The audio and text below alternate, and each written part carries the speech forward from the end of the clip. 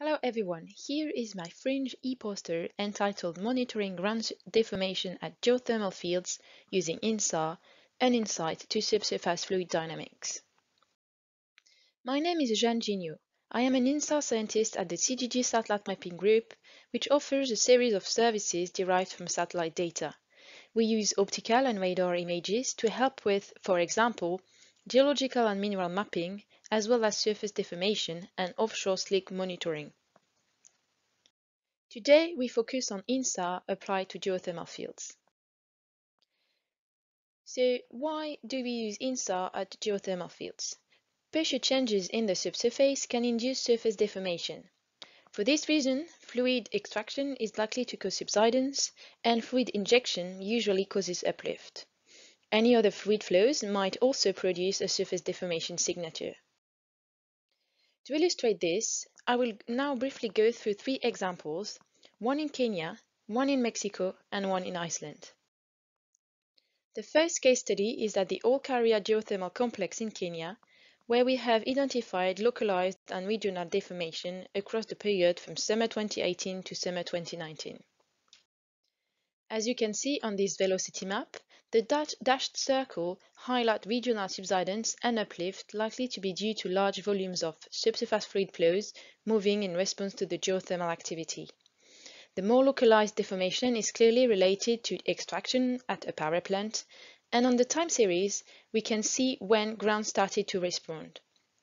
Correlating these results with time series of fluid extraction would be useful to analyze in detail fluid dynamics. The second example is at the Cerro Prieto geothermal complex in Mexico. Over the year 2019, we noticed a complicated deformation pattern caused by natural tectonic, as it is located at the southern tip of the San Andreas Fault, and also deformation caused by geothermal activity. As you can see on this velocity map, InSAR can be useful to discriminate between different causes of deformation. Another interesting thing to notice is the subsidence that occurs at the recharge zone, where uplift should normally be expected. This subsidence correlates with the known lack of natural replenishment. The last case study is at the Svartenki geothermal complex in Iceland. It is located on the Reykjanes Peninsula and lies within the Svartenki volcanic system. The overall peninsula straddles the mid-Atlantic plate boundary. It is therefore prone to regular tectonic activity, and sometimes volcanic activity occurs as well. In early 2020, a strong uplift was observed over the Svartenki geothermal field. As you can see on the graphs showing vertical displacement from InSAR and GPS, short episodes of subsidence were recorded during the overall uplift period. Even though the origin of that uplift is still unclear, it seems to be more likely related to geothermal activity than magmatic activity.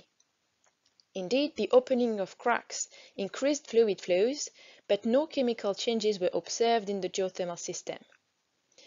On the displacement map, you can also see an uplift to the east of Svartenki.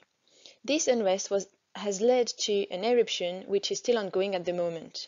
And to the southwest tip of the peninsula, a subsidence was observed at the Reykjanes power plant.